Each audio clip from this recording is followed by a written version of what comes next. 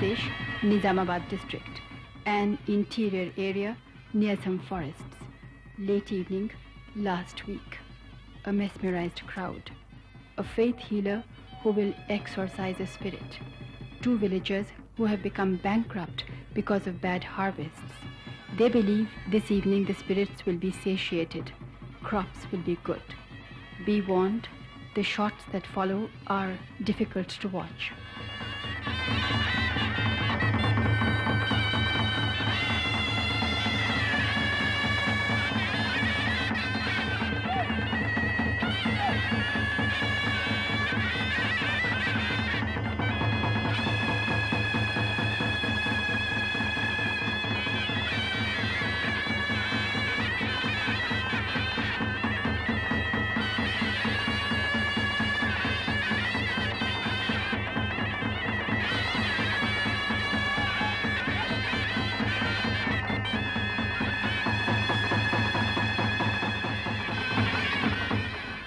Pothu Raja, Bhoot Raja, is not the only one who controls the minds of Nizamabad's 10 lakh adults.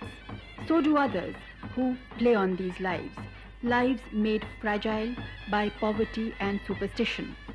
Such ignorance is destroying the innocent but benefiting the cunning in the district.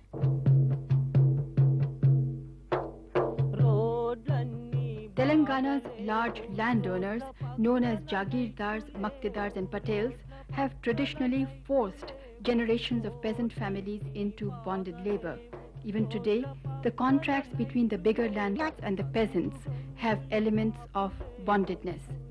This district is what is known as an affected area, where Naxalites have gained a foothold in mainstream village society. Government के खिलाफ की लड़ाई है, इसलिए हमारे हाथ में भी आज बंदूक.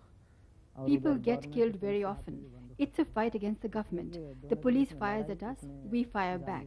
There's no other way because laborers are starving and landlords hold 100 acres each. So some villagers protect us.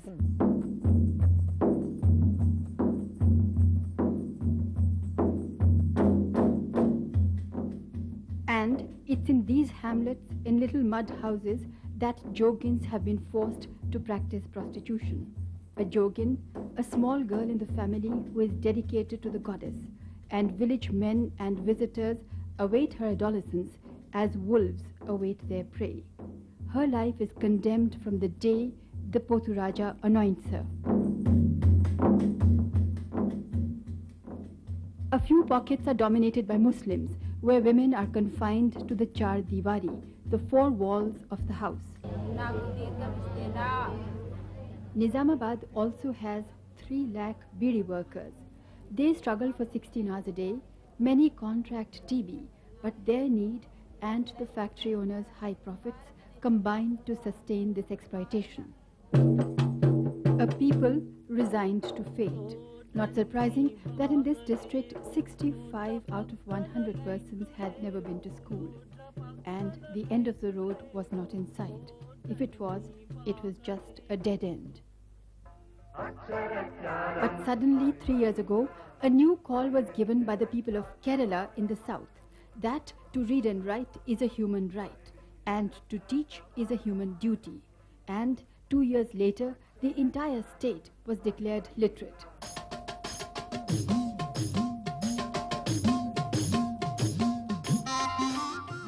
In time, Nizamabad also heard about the new winds of literacy blowing across the country and took up the challenge.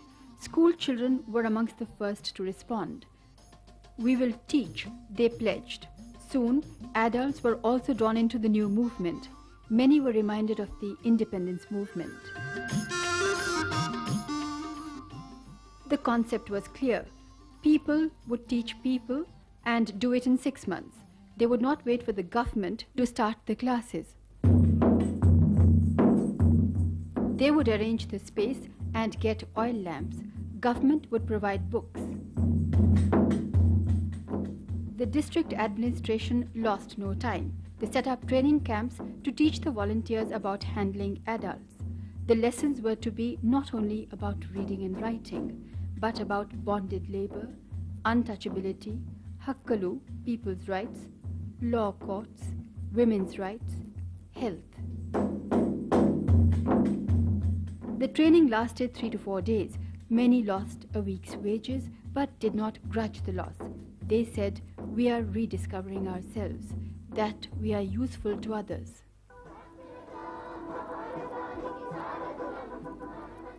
And so, a small body of officials and non-officials was set up as the core team to introduce universal literacy. Local voluntary agencies joined. All odds were against it, except the desperation of the ordinary person to learn.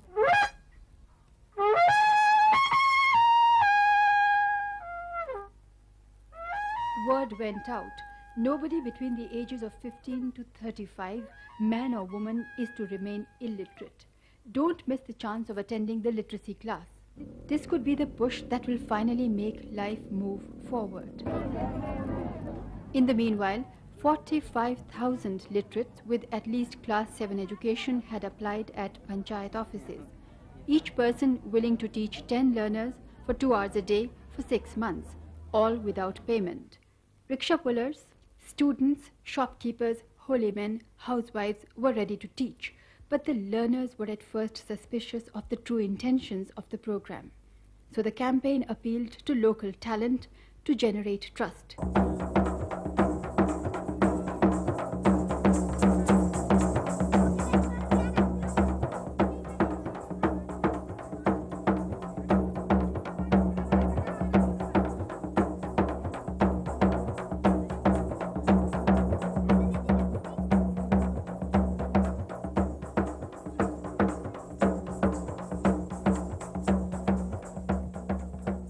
The audience swells, admires. Just the right psychological moment to tell people about the new program. Also, folk drama uses ancient tales to excite the imagination and to spark a desire to read the stories oneself.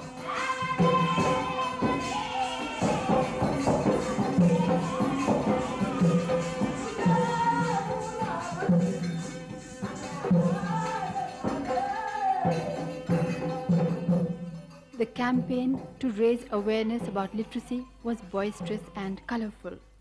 But the teaching and learning began quietly, low-keyed, on a December night in 1991.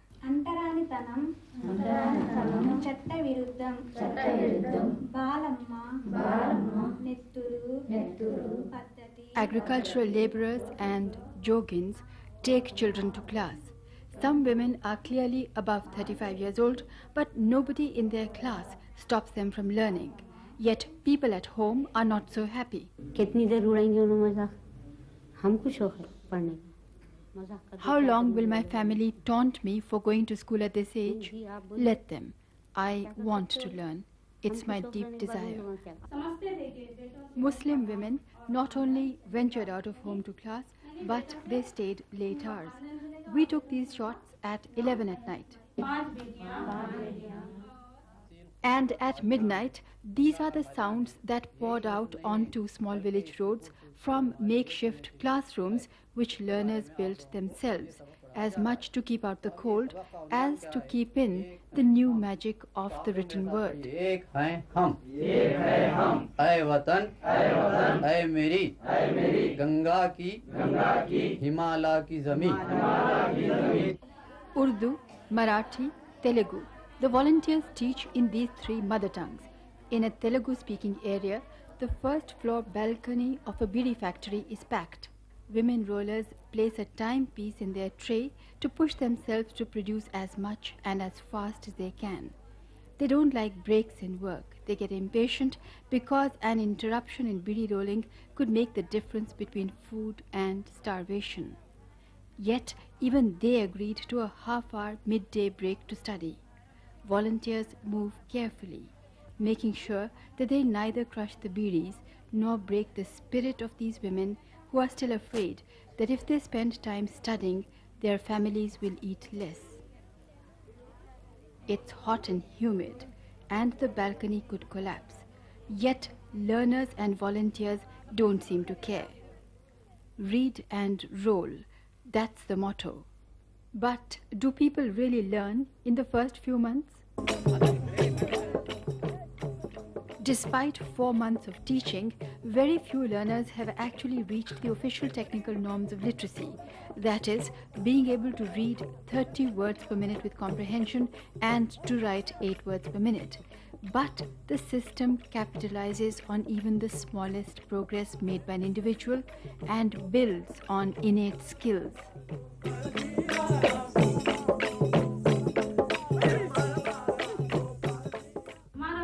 And already in May this year, the first crucial signs of literacy are visible here and there.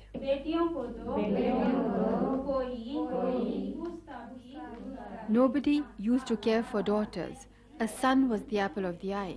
But not now, because daughters look after parents as well as sons do. Forests give us everything from water to matchsticks. If you destroy trees, you are destroying your family. The history of our nation is not the one the British wrote. The British made us look at each other with suspicion. We are one people.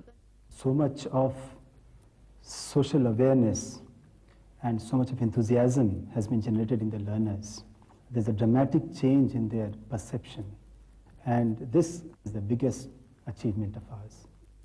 Every district which has implemented the Total Literacy Campaign is convinced that it has achieved big goals, that the program is exceptionally successful in that district. But what are the measures of success? Of intangibles such as independence, confidence and initiative?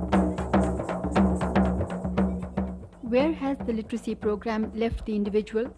We bring you interviews we took when the classes were on in May '92, and then shots of the same persons 3 months later in August, when we returned to Nizamabad to see what happens to the individual when the 6-month courses have concluded. A vendor of biscuits and sweets in a literacy class in May. I've never been able to talk to educated people. My business has suffered because I can't write accounts. I will never get this opportunity of free learning again. Learning is a passion. And in August, our camera spots a familiar cyclist on his business rounds.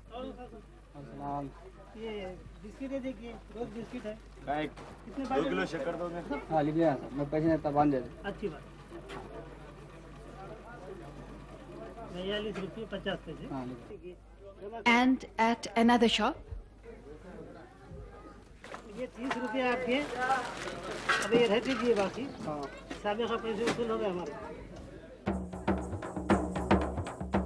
the vendor's confidence is quite obvious. In the same literacy class in May, sat a man who was struggling to run a small bakery. My main problem is that I cannot write down orders and have to remember them. Now people want birthday cakes even in this small place. I have to get a literate person to write the words for the cake and then I copy. But I make many mistakes. They abuse me. That's why I'm studying. And then in August, we see the baker dealing with a customer. आजकल आमतौर पर जो design चल रहे हैं birthday cake के लिए, वो डिजाइन का केक बना के आप उस पे एक नाम डाल दीजिए, नाम लिख लेते हैं। ठीक है। Happy birthday Bablu. इसमें 2 वगैरह लिखने की जरूरत नहीं। हैप्पी बर्थडे आमतौर पे 2 लिखाया जाता है, कस्टमर जितने भी आते लिखाया जाता है। तो लिख दीजिए आप, ये बी के बाद आई लिखिए, आप लिखिए, आप बना लीजिए। अच्छा आगे पीछे। अच्छा थोड़ा गलती हो गई ना इसमें, पहले कह दिए होते। Back in May, near a village market, we see a few women waiting for a bus. And once in a while, other villagers look at them pointedly. These are jogins, traditional prostitutes. They will travel for an hour and then spend 6 to 7 hours in a special literacy class. They can go only once a week. On the other days, they earn. Some of them work in beeri factories, others work as agricultural laborer. And despite their best efforts to break away, the traditional occupation hounds them. But in August,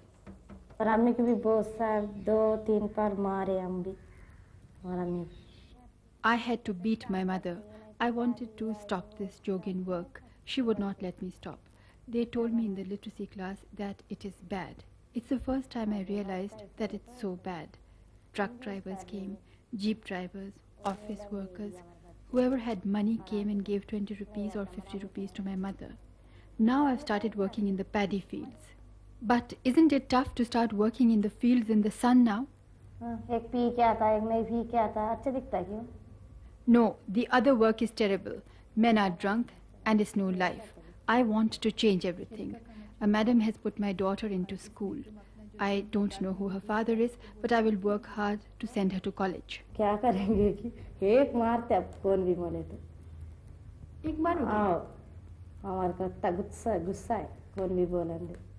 If anybody calls me Jogin, I'll beat them. I'm angry about all these past years. शादी कर लेते अच्छा रहता है कहीं को हमने ऐसा नहीं रहना. I'm going to get married and stop all this. Why should I remain a Jogin? If anybody forces me for Jogin work, I tell the panchayat and the police, and if they don't listen, I go straight to the sub-collector. I've learned that if I work hard as a manual worker, I will be independent. Otherwise, I will become a beggar. Miles to go, but the journey has begun not only for Jogins, but for many women. In Bodhan, a small market town in Nizamabad, a young man told us in May that he was blind. But our camera saw that he was sighted. Why do you call yourself blind?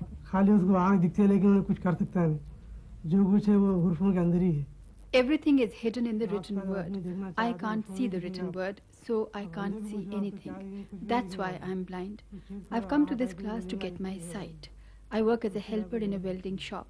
My Seth takes me to Nizamabad to buy material, and people say, "Why have you brought this fool with you? What does he know?" People don't let you live. And in August, we went back to the shop where he worked. He had left and set up his own shop. He was copying grill designs and noting measurements. There's a lot of business. Has he taken on too much? Time will tell. But he's not blind anymore.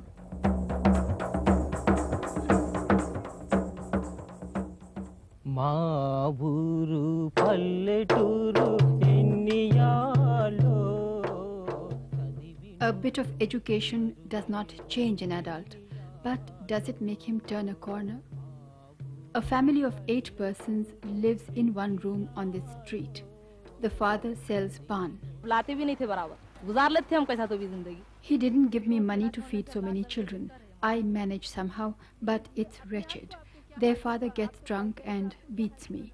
To escape the beating, I went to the literacy class. There I learned so much about how to look after the children and to earn something. And I took a few of the children along. We are poor. I did drink and beat her. I went to the class to make fun of them, but the atmosphere was so refined.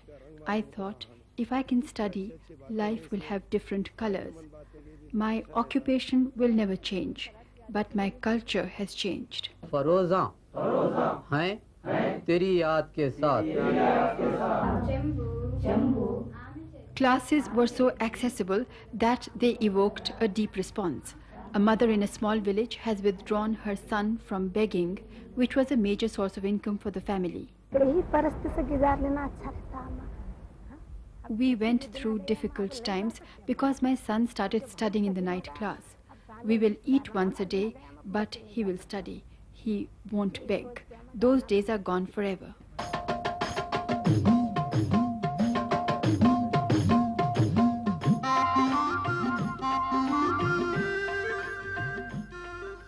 It's clear that individuals have gained by the literacy class.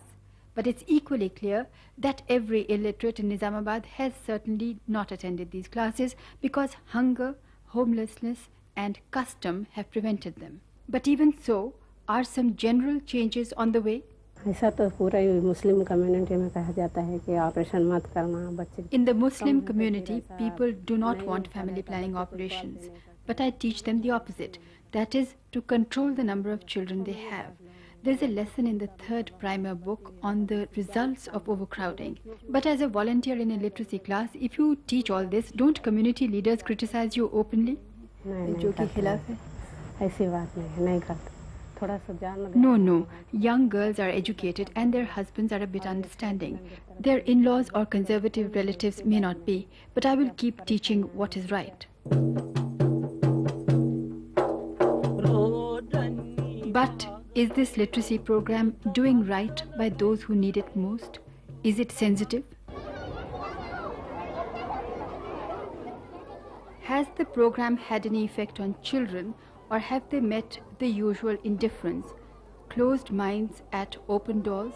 The collector says, last 2 months we have found a tremendous increase in the enrollment and in the attendance of children in the schools. In fact, it has gone up by 25%. All those children who were staying away from school were becoming cripples, some physically too. But newly literate parents have now decided that the child must divert some time from buffaloes to books. These villages where the literacy centers ran are on the routine beat of Naxalites. Have the militants seen merit in the program, or have they tried to disrupt it? First give the people food, then education. In 6 months, what can the poor learn? They cannot learn about inequality. Anyway, we neither support nor oppose the program because the party cannot start schools since we are in hiding. We don't harm the literacy team, but some officers are scared. They just don't go to the villages. Not at all. In fact, our officers have gone to each and every nook and corner of the district. And the Pragati Patham, which is one of the best indicators of the development in a district, we stood #1 in Andhra Pradesh. Our officers, once they go to a village, they don't talk only about the literacy per se, they also talk about development activities. But the roots of backwardness lie deep. Blind faith cannot be vanquished overnight. Yet, Nizamabad's literacy program is trying doggedly, although success seems to be only symbolic so far. Potraju, I won't go to him if my child has diarrhea, but if a spirit possesses him, then what can I do? Can't fight deep-seated prejudices, but the government claims that it has fought death with literacy, or specifically with information on water. A shortage of drinking water. In spite of that, we had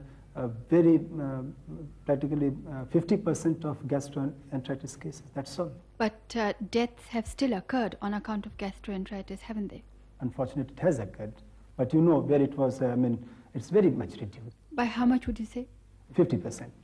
When the death count falls in a year without any improvement in health services, it's time to sit up and take note of a literacy program which is changing people's understanding of what they can do for themselves.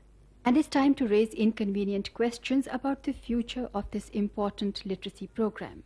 Why is the dropout rate high? Why have some learners only studied for 1 month and not for 6 months? These are weaknesses of the program which we've seen in other districts too. Chances are that new learners may lapse back into illiteracy, a precarious foothold on knowledge. Learners know this and appeal for continued teaching. If the center closes and I don't practice, I'll forget everything. But for me, this is only the beginning. I want to write poetry. I don't have electricity, so now I light a wick lamp and study at home. But I fear I will forget slowly. I would love to study more, but who will teach me now that the class is over? And the government's response? Our basic motive is that from the guided learning, they should move on to the self-learning. And we hope that in about 40 hours, or maybe in a span of about 3 to 4 months, they should be in a position to start reading themselves.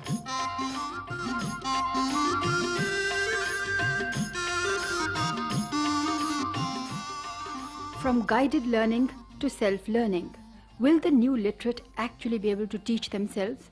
Perhaps not, if they are alone and bent double by poverty. But if some persons guide and goad, the knowledge may not slip away. Do Nizamabad's villages have such inspiring persons, live wires who will dismiss all self-doubt? Indeed, yes. Many volunteers admit frankly to a shraddha, junoon, obsession to keep teaching until the lesson is truly learned. They have already committed themselves to 40 hours, even more of their time, over the next 6 months at a Chaitanya Kendram, the government's post-literacy center, one for every 50 neo-literates.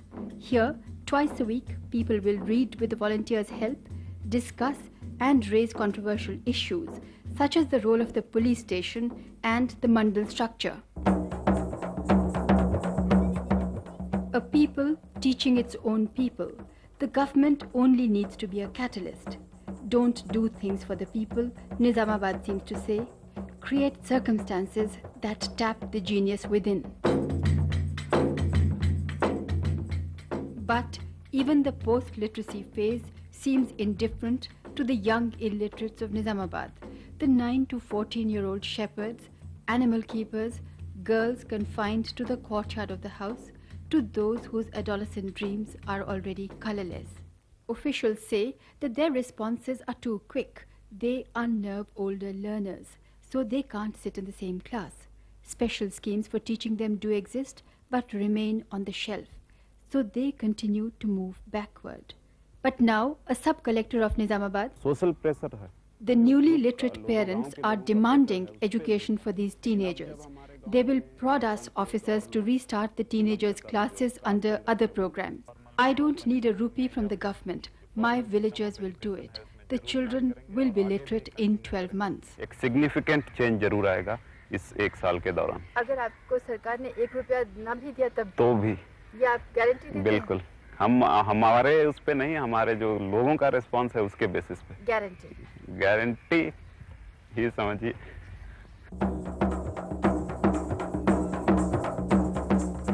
Can you, an individual, bridge the gulf between your helplessness and your full potential? You can in Nizamabad via the literacy campaign. Can you, a village, bridge the gulf between the illiterate and the literate? You can. Can a literacy program provide an alternative form of development? Not development by doling or by giving, but development by enabling? It can, as in this district. Here they are trying out a self-driven literacy program for self-driven development. Can every district get ahead by tapping its own genius? You know the answer. You can. So, why are we waiting?